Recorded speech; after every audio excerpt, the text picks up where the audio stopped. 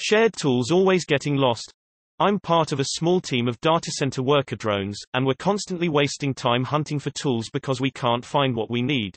In the case of some tools, I've just taken to buying literally 20 times as many as we need so that we can find them faster. But I can't do that for all of them. Many are too expensive to buy one for every person and charge them for lost tools like I understand automotive shops sometimes do.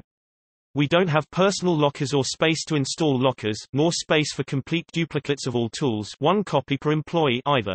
What policies or procedures can we try to reduce misplaced tools and the time wasted therefrom? I looked into public whipping, but labor laws what they're these days, that's off the table. I'm also tangentially interested in theories, reading on the topic of time-efficient organization.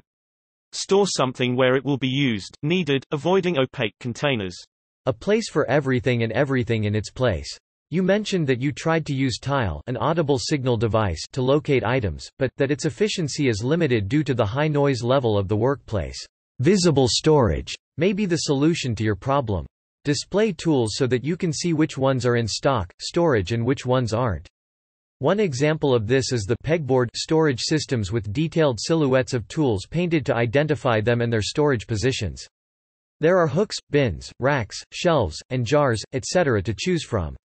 Avoid closed or opaque boxes, drawers, etc. which hide contents. Such a system is not compact. It will require sufficient space to keep things separate, and accessible. This is not a trivial consideration. Such a system is not inexpensive. It will require an initial significant investment for the materials and installation. The return on your investment depends on your tool replacement cost. Your experience should be your guide. Over time it may pay off in terms of installation, maintenance, and workplace efficiency. It must be efficient. Ideally, your tools are individually stored with labels. When there are more than one of the same tool, number each and store them separately. Use large, clear, specific labels to avoid confusion. It must be easy. The key to success is how easily tools can be removed and replaced.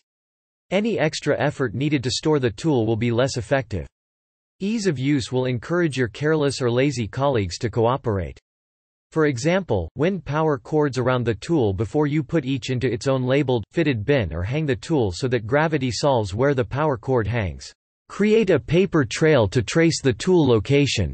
You could try to implement a library card lending system for borrowing a tool from storage. This paper trail can be used to identify the last person using the tool.